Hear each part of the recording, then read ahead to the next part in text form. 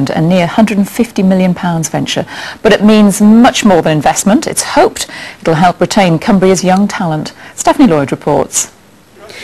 Any new university is about growth, individual growth, new ideas and skills, economic growth.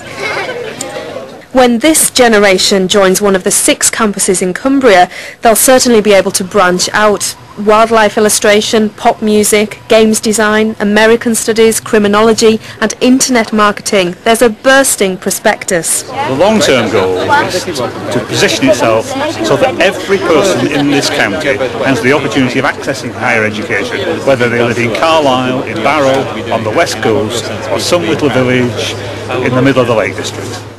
Founded through an amalgamation of St Martin's College and Cumbria Institute of the Arts, it's already the biggest provider of teacher training in the country. Eric Martlew, for example, and his colleagues have been campaigning for this for a very long time because it's one of those things which means that people can build on that greater educational achievement. So today is a great day for the whole of the community, for the staff here, for people in the local community groups and the local council who's been fighting to make sure that Cumbria can have a university.